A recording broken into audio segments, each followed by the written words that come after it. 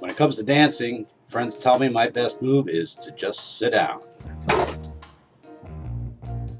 George has sat down for the last time. But before his dance ended, he penned his own obituary, always determined to get the last word and the last laugh. I'll share a few of his best lines here and some favorite images. Rest in peace, George. George Larkin Wright Jr. from Dunn, North Carolina, is a dead person. He is no more. He is bereft of life. He is deceased. He has rung down the curtain and gone to join the choir invisible. He has expired and gone to meet his Maker.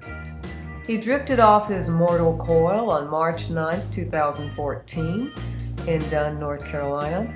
His spirit was released from his worn-out shell of a body and is now exploring the universe.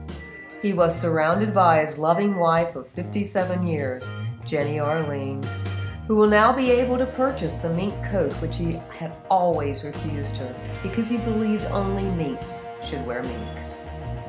There will be no viewing since his wife refuses to honor his request to leave him standing in the corner of the room with a glass of Jack Daniels in his hand so that he would appear natural to visitors.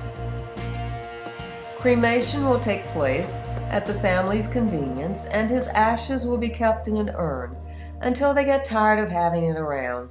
What's a Grecian urn? Oh, about 200 drachmas a week. Couldn't resist that. Everyone who remembers him is asked to celebrate George's life in their own way.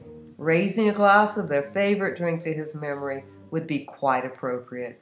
Instead of flowers, George would hope that you will do an unexpected and unsolicited act of kindness for some poor, unfortunate soul in his name.